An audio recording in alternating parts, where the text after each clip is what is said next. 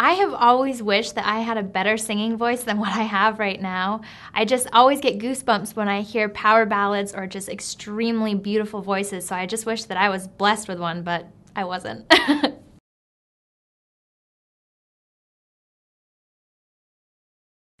One thing that I do to annoy people is switch radio stations or switch songs on iTunes before the song is over.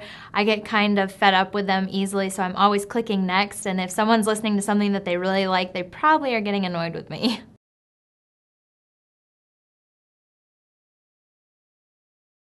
My view on the pornography industry is that it is a business, and one of the greatest things about our country is that you have the freedom to make your own choices, and if that's the business that you choose to go into, that's your right.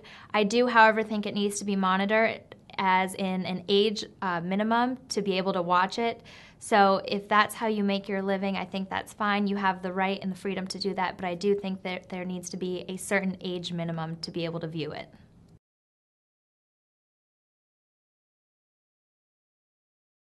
I am currently undecided on whether or not marijuana should be legalized. I am sitting on the fence. I can definitely see both sides of the issue.